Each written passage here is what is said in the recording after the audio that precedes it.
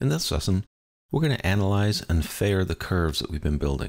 And fairing the curving is essentially taking out any sort of deviation in the curves that we've created. But in order to do that, we want to know what we're looking at. So let's go ahead and analyze these curves. And Rhino has a built-in curve analysis tool. We just go to Analyze, Curve, turn Curve Graph on.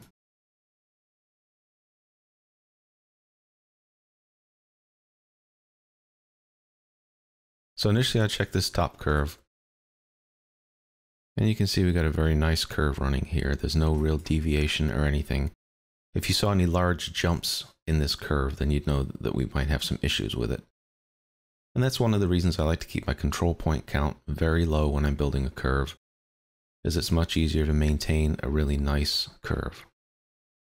So I can remove that object. And let's go ahead and add another object here. So edit that curve. So you can see we're getting a large bow out here. Let me increase the density.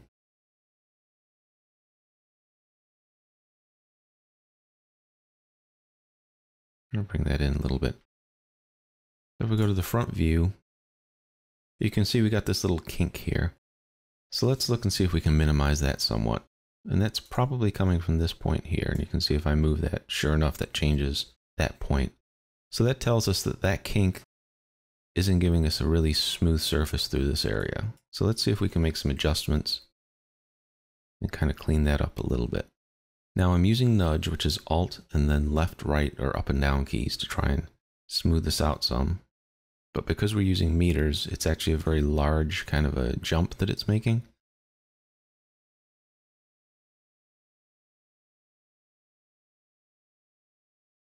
See if I can maintain that shape.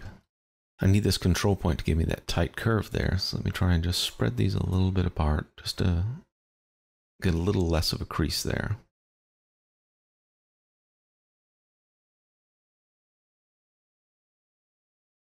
Now the one thing I do have to keep in mind is as I move this curve around, so we're actually pulling it away from the cross sections I'd set up in the previous lesson.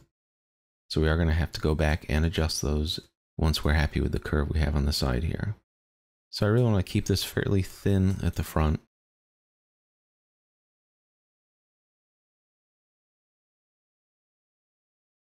I think that looks pretty good. We've minimized that as much as we can and still getting this tight curve in this area that we want. So I can select that curve, hit Remove Objects, and now let's attach these curves back to the main hull curve. So I'll select this, I'll turn on the control points. I'm going to grab the bottom 2 points, I want to move them as one so I maintain tangency going across. I'll select Move, and I'll snap using my perpendicular snap right down on the object there. Again, turn on control points, select Move, and there we go, we've reattached. Let me go ahead and add this curve and see what we have here.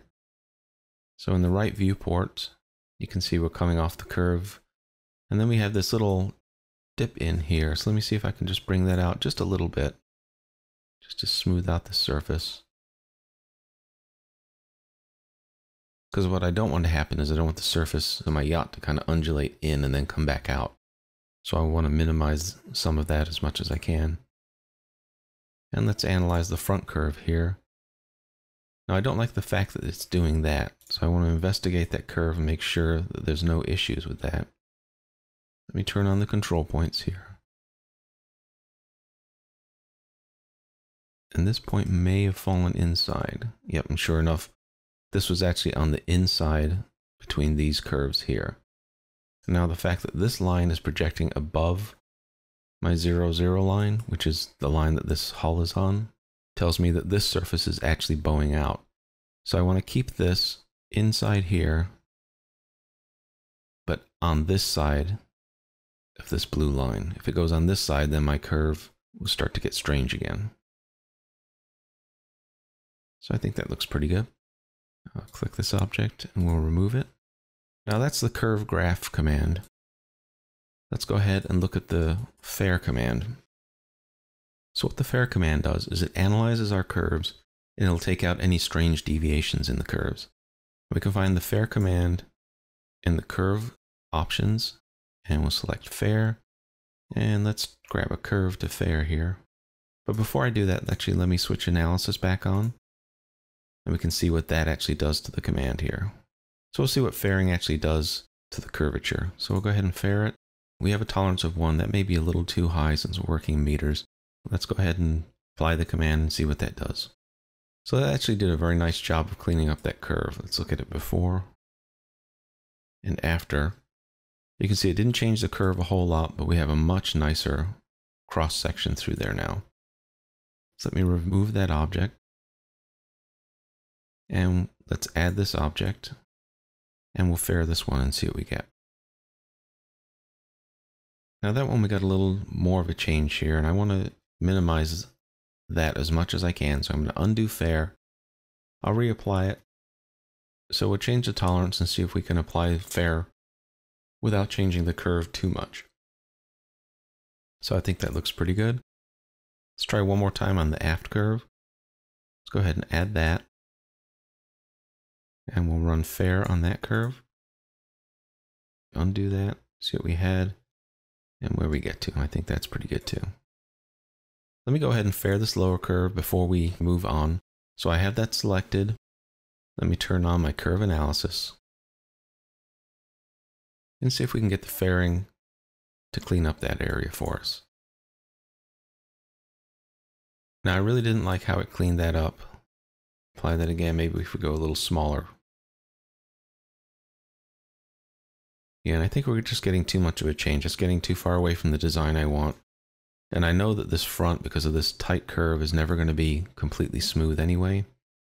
So I think we're going to leave that as is. And we'll work with what we have there. So I'll go ahead and switch curve analysis off. I'm going to save this just to make sure I have it. And that'll conclude this lesson on looking at analyzing and fairing the curves.